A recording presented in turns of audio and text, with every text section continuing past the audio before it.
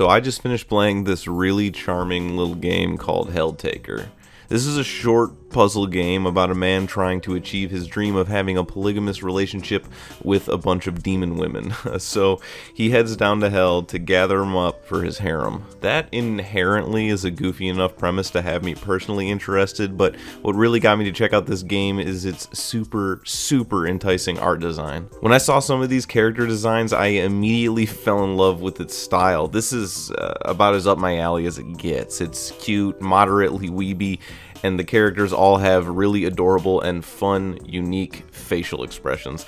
This is the stuff that I love to draw, except, well, this is of an actual high quality. I mean, look at how cute these faces are. They're so expressive. There's so much life in these designs. I really love the exaggerated yet simple mouths. I like how they're drawn long and big. It feels very energetic. And also, I mean, come on, the eyes, they're perfect. I hate to overuse the word, but they're also very effectively expressive. This art is sick, and it's all done by a guy who made the game, and his name is Lukas Piskors. I hope I pronounced that right. He's also known as Von Ripper, that's his name on YouTube. He's a really dope artist that draws a bunch of cool, cute stuff. I've got mad respect for this guy. His animations on YouTube are awesome. He's got some cool Skyrim stuff that he did like 4 and 6 years ago, and he's got this sick little series called Daystone. It's got 3 episodes out, and the most recent one came out only 8 months ago. So he's really been working hard, making video games, making a little series. Yeah, I mean, he's just got good animations and they're worth checking out if you haven't heard of him before. Dude's a great artist and his talent is on full display here in HELLTAKER. It was really cool seeing some insight on the creation of these characters. Really, overall, the design of everything in this game is just great. The in-game visuals are fantastic, the border around everything is really cool. Oh, and I love how all the characters dance to the beat of the music.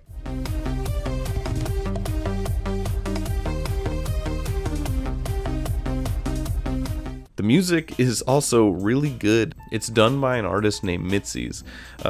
All the music is this real pounding EDM, which gives off this appropriately greasy yet slick vibe.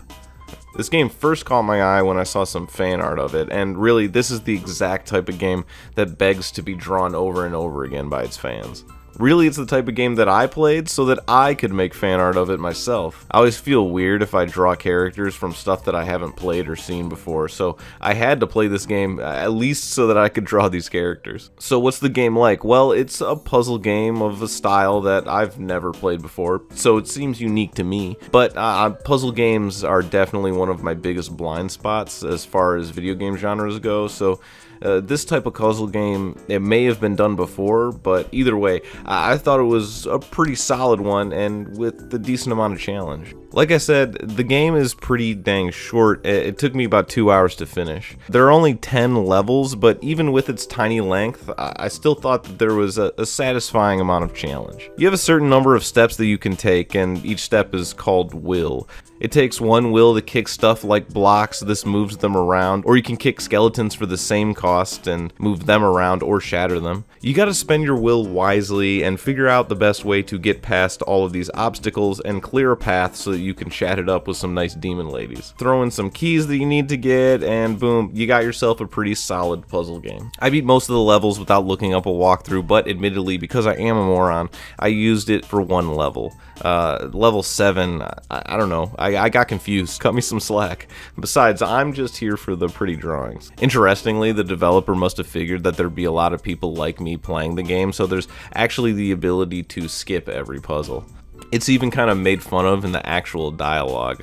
I decided not to do that though and just use a walkthrough because I thought maybe just in case I didn't want to miss out on anything that you couldn't get if you skipped through all of them.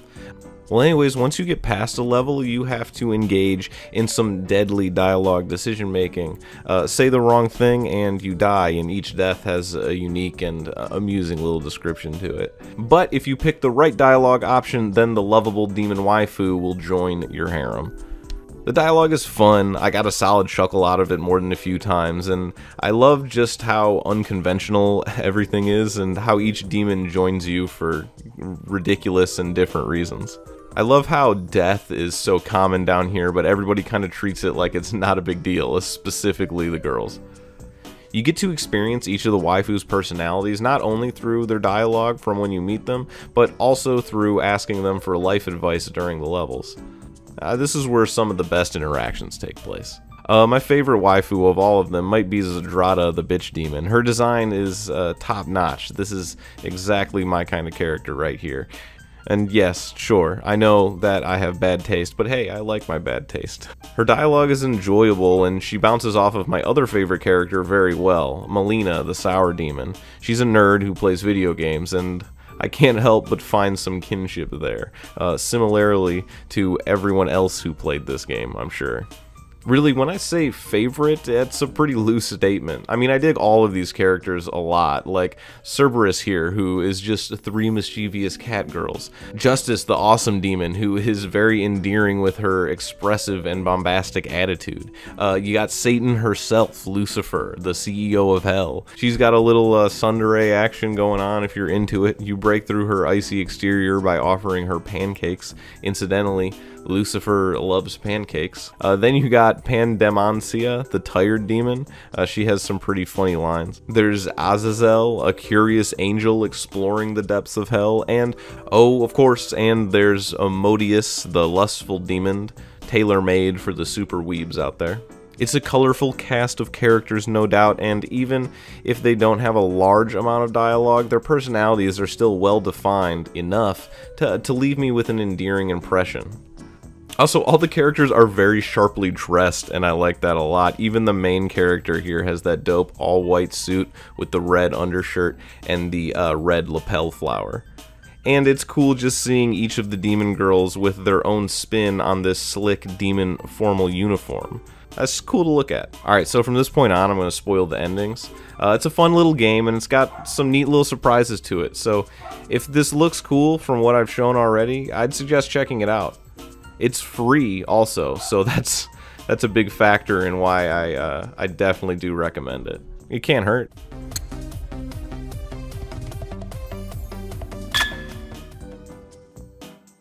So anyways, the last demon to enter our little polygamous relationship is Judgment, the High Prosecutor. So you meet her by finishing the last puzzle level where you and your harem are trying to get out of hell. After beating it, you get captured, and now it's time to be judged. And we need to now try to escape that judgment. And what's so cool about this is this part right here, this last level, it's not a puzzle. This is a skill-based little experience that's honestly pretty dang fun. You've got to avoid these chains and kick these other ones, and it's really not super easy. It's perfectly challenging. It's not so hard that it becomes tedious, but it's not so easy that it wasn't a challenge at all. It took me probably, I'd say, 20 minutes to finish the whole thing. I thought it was pretty dang enjoyable. And if the whole game was just this mechanic, I would have been happy with it. But I definitely do commend this game for doing something unique and different. I definitely didn't expect this puzzle game to turn into an action game at the very end. So after beating this stage, you are greeted with a fun little epilogue where you have made pancakes for all the wonderful demons you've gathered together. On a side note, well, a big side note, there's this Russian band called Satan Bakes Pancakes, and they're super good. It just makes me wonder, is this an intentional reference that the creator was attempting to make? Because it kind of feels that way. Someone mentioned this in the Steam community tab, so I listened to the band before making this video, and I think they're awesome. I'll play a bit for you right here because I don't think that I'll get taken down for it.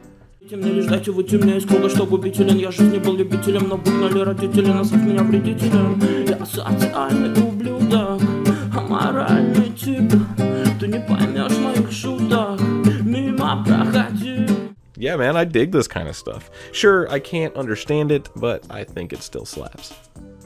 After walking around and giving pancakes to all your waifus, you find out that Cerberus has messed up big this time, apparently warranting a visit from the police. Once you open the door, you offer the police officer pancakes, and then the game ends. And I think that it's fun that it implies that maybe this officer became the newest member of this harem. Like I said, it's a fitting end, right?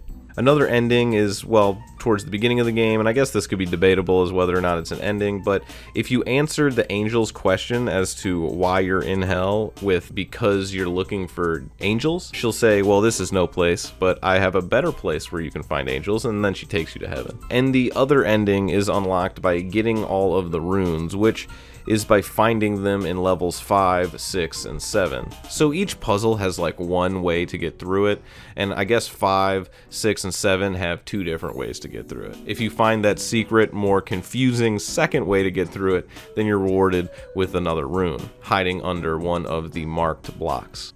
Each rune gives you these set of arrows, and they show up in your pause menu. When you're in the epilogue section, you can stand in the middle of this chic little pentagram rug and input the directions of the runes. Once you do that, you will open up a portal to the realm of Beelzebub, the Great Fly, who is the narrator of the entire story. Once you walk into it, you spend all of eternity in here, and Beelzebub then turns into a fun little bug waifu, and you live forever in this banished void with a cute bug girl. What I like about all of these endings is no matter what, it seems like the main character really hasn't won. It's a hard life for a man trying to please a harem of demons, and maybe this whole thing was much more trouble than it was worth. I love this little line at the end. But life is full of suffering no matter how you live it, so you might as well have fun while you're at it. I dig it. Those are words to live by right there.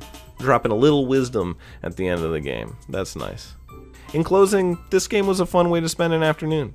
It was a great way for me personally to get some ideas rolling in my noggin for drawings I'd like to draw. That's cool stuff, man. These character designs are what it's all about for me. They're cleverly made, too, like how Cerberus is 3 cute cat girls instead of a 3-headed dog, or how Justice, the awesome demon, is blind. There's cool stuff in this game. The puzzles are fun, the gameplay is clever, and at the very least, it's really cool to look at. I don't know, overall, it's pretty dope for a simple little waifu collector. It was a short, fun, satisfying little ride, and I'd recommend it. Alright, see you later. I'm gonna go draw some drawings now. Peace.